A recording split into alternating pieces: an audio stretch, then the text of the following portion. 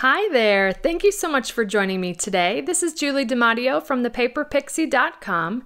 I'm an independent Stampin' Up! Demonstrator in the US, and in this video tutorial, I'm sharing with you this great Prism box featuring the Bloom Where You're Planted product suite. I love this box, a triangular treat box or gift box, Prism box, whatever you want to call it. I've shared a box similar to this before a few years ago, inspired by Amanda Charlesworth, and I decided to resize the measurements and make it more of an equilateral triangular side here. I've got a magnetic closure, and it's a pretty decent size on the inside for treats, gifts, etc. The measurements of the box are 3 inches wide at the bottom. It obviously tapers at the top, but it's 2 5/8 inch tall, and it's 3 inches wide here at the front as well. So 3, 3 by 2 5/8. These are products, again, from the Bloom Where You're Planted product suite, which I absolutely love. You can find these products on pages 80 and 81 of the annual catalog, and we're going to be using the Plentiful Plants bundle and the Bloom Where You're Planted designer series paper. I love this box and the possibilities. It's easy to change up for different occasions, so let me show you how. We're going to start with a piece of Just Jade cardstock that measures 8 1/4 by 11. And on the 8 1/4 inch side, we're going to score this at 2 5/8 from each side. So I'll just rotate it 180 and 2 5/8, or 2 5/8 and 5 5/8. Then I'm going to rotate it to the long side, and we're going to score this at 3, 6, and 9. And then I'm going to make little tick marks with the ball tip of my stylus at 4 1/2. I'm going to then flip the cardstock and 4 1/2 again. And essentially what that's doing is this second section from the left, we are marking the halfway point between the score lines. Now bringing in the template here, you'll see these diagonal score lines. Those are diagonally scored up to those little tick marks we made at the 4 1/2 inch mark. So using a ruler and the ball tip of my stylus, I'm going to go ahead and score. I'm going to show you on the template here, but score from the tick mark on the diagonal down to the next intersection of score lines. So bringing the paper in here, I'm going to go ahead and do that. Like so. Next, we're going to fold and burnish on all the score lines except for the diagonal score lines. Like so. So I'm going to bring the template back in. We're going to go ahead and do some cutting away. I'm going to cut away these 2 rectangles in the lower left and right corners. And to do that, I'm just going to grab a pair of paper snips. I've got my 2 inch wide section here at the top. And I'm going to cut up the vertical score line and stop at that first horizontal score line. And then we're just going to come in and remove this piece. Like so. Repeat the same thing in the opposite corner.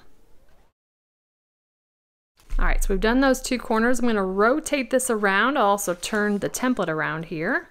And we're going to cut up the vertical score line, but this time stopping at the second horizontal score line, because we're going to remove these 2 sections in the corner. Like so. Now these are pretty good sized scraps. You could use them for punches or other layers on projects. I'm going to repeat the same thing in the other corner. Like so. So now we've got a piece that looks like this. The next thing I'm going to do is fold and burnish on those diagonal score lines. This template will be posted to my blog. I'll have linked in the description. And now I just want to show you, we're going to dry fit this. So these triangular sides are going to fold up. The front is going to fold up and adhere to those flaps. And then this is going to be the back, and then the front flap, that's just going to fold over like so. But we're going to go ahead and adhere some designer series paper as well as add some magnets. I'm going to hide that under the designer series paper and kind of show you as I go. So I've got the Bloom Where You're Planted designer series paper, and I have 2 pieces that measure 2 3/4 by 2 3/4. I have another 2 pieces that measure 2 3/4 by 2 3/8. This is a directional paper, so you want to cut those in landscape. And then another piece that measures 2 3/4 by 1 3/4. Again, you want this to be in landscape if you have a directional pattern. This piece, we're actually going to round the lower 2 corners, and I'm also going to round these 2 corners. This is that 2 inch flap, and I'm going to do that using the detailed trio punch. All right, so we've got our rounded piece. Again, I rounded the bottom two corners with the directional paper. Now with these two pieces, we're gonna need to perform a little bit of surgery to turn them into triangles. These are actually gonna go on the sides of our box, but we need a triangular shape. So I'm gonna flip this over because this back side is lighter, and I wanna make a tick mark at 1 3/8 of an inch. So I'm gonna do that with a pencil on both pieces. Again, 1 3/8. Now with that tick mark, I'm gonna line up the tick mark in this lower corner in the cutting groove of my paper trimmer, and then we're just gonna cut right there on the angle. And I'm gonna repeat the same thing on the opposite corner, so corner to the pencil mark. And then what we're left with is a piece that looks like this. We're gonna repeat the same thing on the other piece, like so. All right, so let's start with the easy pieces first, and then we'll do the magnet pieces. So I'm gonna grab these triangular pieces. They're gonna fit right here in the triangles, and I'm gonna use multi-purpose liquid glue for that.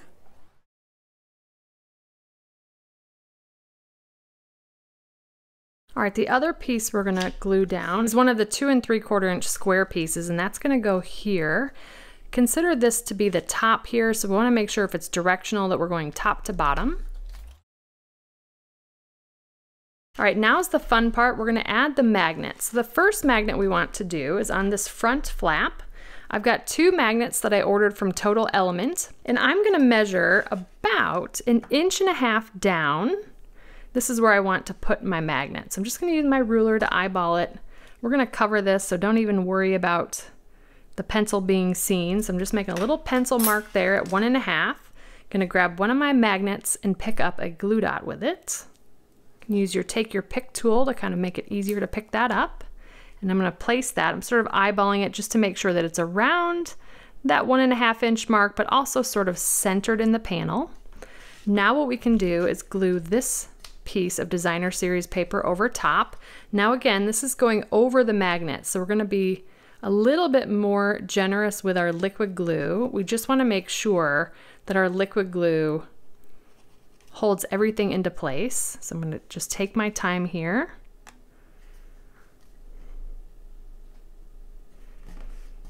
And you just wanna make sure that that designer series paper glues down here all the way around that magnet. You can come in with your bone folder if you want to burnish there.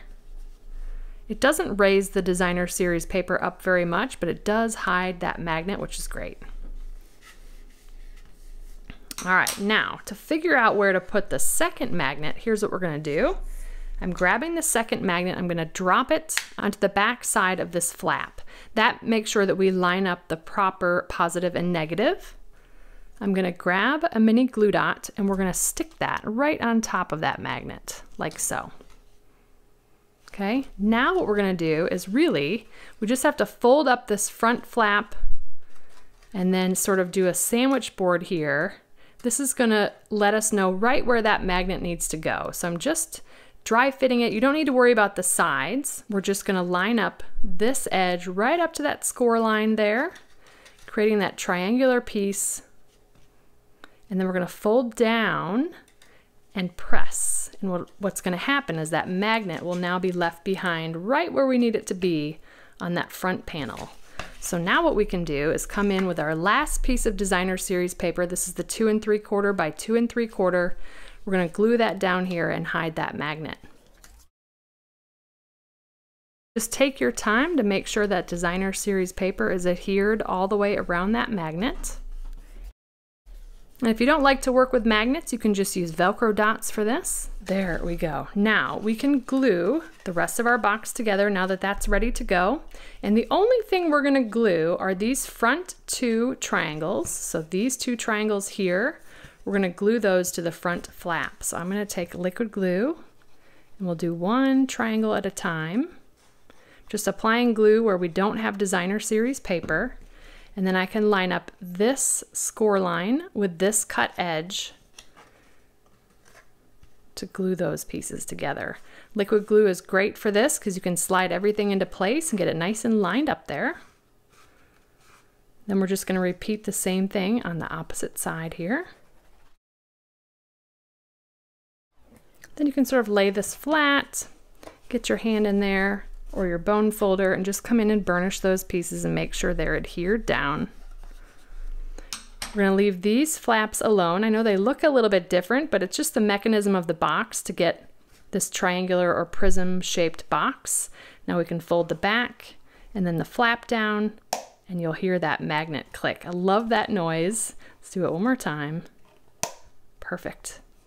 And now it will hold itself together. How cool is this box? I love this box. All right, let's do a little bit of decorating. So here's the bundle that we're working with. I'm gonna start with the sentiment thank you from the Plentiful Plants bundle. And I'm gonna stamp that in Evening Evergreen onto a piece of basic white. And this piece measures 3/4 by 2 3/4.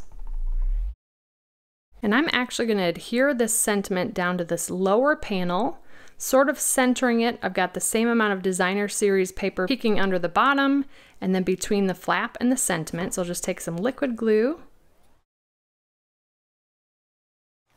There we go. And next I've cut a couple of scraps strategically from the Bloom Where You're Planted designer series paper. And using the dies, I'm gonna go ahead and die cut those out. I love that we have options with this bundle. Not only can you die cut shapes from the designer series paper, but you can also stamp the same shapes in any colors that you want and die cut those as well. So I'm gonna go ahead and die cut these. I'll be right back. Now I've got those pieces cut out. How awesome is that? We're gonna adhere our pieces now. I'm just gonna grab this lighter green piece and put a little bit of adhesive on the bottom. I'm using the silicone mat here so I don't make a mess with my glue. And we'll just layer those on top of each other. I'll add a little bit more glue here at the bottom. We'll place our terracotta pot right there. I'm gonna add a trio of dimensionals to the back here. And then I'm gonna pop that up on this Prism gift box at a little bit of an angle here, like so. And then the final touch, I'll grab a large gilded gem. And there is our Bloom Where You're Planted Prism gift box. I absolutely love this. What a cool box to gift someone, so easy to change up for different occasions, and I can't wait to see what you make with this tutorial. So thank you so much for joining me today. If you enjoyed this video, please give me a thumbs up, subscribe to my channel, and hit that bell icon so you don't miss my next video. If you're interested in purchasing any of the Stampin' Up! Products I used today, they'll be linked in the description. And I'll also include a link to my detailed blog post with all project measurements, details, and a picture of the template. I'd love to have you come visit me at thepaperpixie.com, where I post projects every weekday to inspire you. And if you don't want to miss a thing, you can subscribe to receive blog updates via email, and you'll receive an email each time I publish a new post. You can shop with me anytime at thepaperpixie.com/shop. And if you're interested in a discount on your Stampin' Up! Purchases, the starter kit is the ultimate bundle, and it's a great way to fill your wish list for less. You can purchase the starter kit at thepaperpixie.com/join, and I'd love to welcome you to the Stampin' Up! Family and my team of Paper Pixies. If you don't already have a demonstrator and you'd like complimentary copies of our current catalogs, you can submit a catalog request at thepaperpixie.com/happymail. And if you give this project a try, I'd love to see what you made, so feel free to share it on social media with the hashtag #PaperPixie, and I'll be sure to check it out. Thanks again for watching. I hope you have a wonderful and blessed day. Take care. Bye.